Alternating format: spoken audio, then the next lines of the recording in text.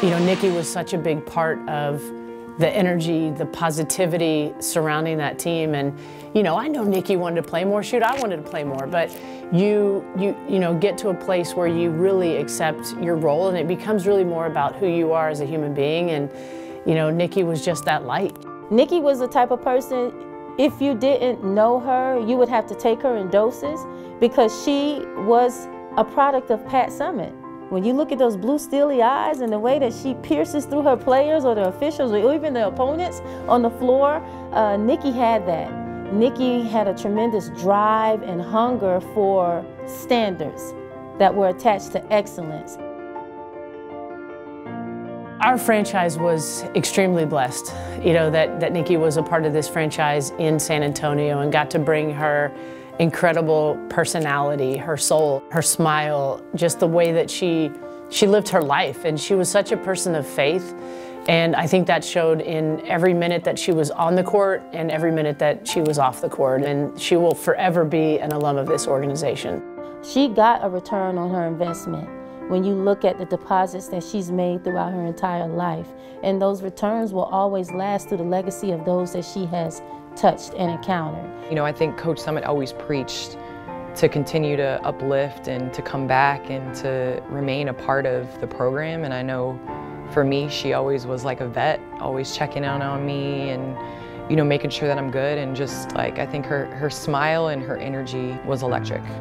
Nikki's impact on players like Asia Wilson, players at Tennessee, is that she's gonna love on you, kind of like Pat did. She's gonna love on you, but she's going to demand the absolute best. If you wanna take shortcuts, you should have went somewhere else. You can transfer, you can leave, but if you buy in and you follow her blueprint for success and that roadmap, you're going to succeed. She was someone that stuck by me, that believed in me, that was always ready to put a smile on my face no matter what. And there were times when Coach Daly would kick me out of practice or just say I didn't look good to be on the court, and the first person that would ask to bring me back on the court was Coach McCray. She was my #1 fan always, and we formed a relationship that was just a great bond.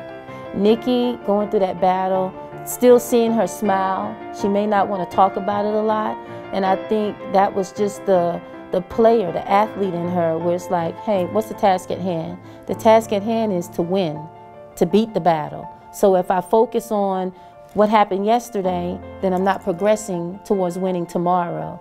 Like, not only did she fight, she did it with a smile, dignity, grace, and she showed people, like, although things may be hard, we all have a battle somewhere in our lives. You don't know what that battle will be. We don't know when you'll face it. But how you face it will determine what that journey of yours looks like.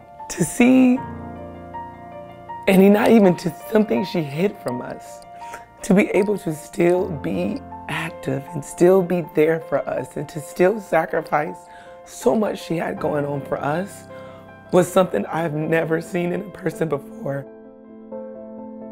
She just gave it her all. She gave it her all, and it was just amazing for her to have that child, to have Thomas. Thomas was her pride and joy, and to have him by her side was just incredible to watch, because I know those odds were not in her favor every single day, but she still showed up for us. She was still a great mom, wife, everybody in between. And I remember Nikki called me and said, hey, Dee, I was offered the job at Mississippi State.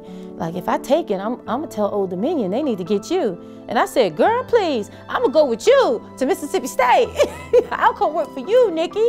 We could do this. And she was like, no, you're gonna be a great coach, Dee, and I'm gonna put your name down.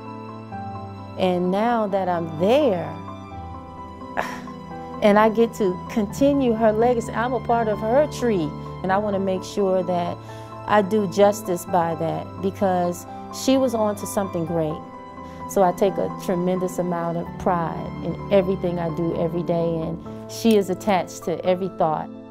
To find the joy is something that I will always now remember with Coach McCray. In anything that we do, find the joy in that and live through that and shine bright through that, and that is Coach McCray.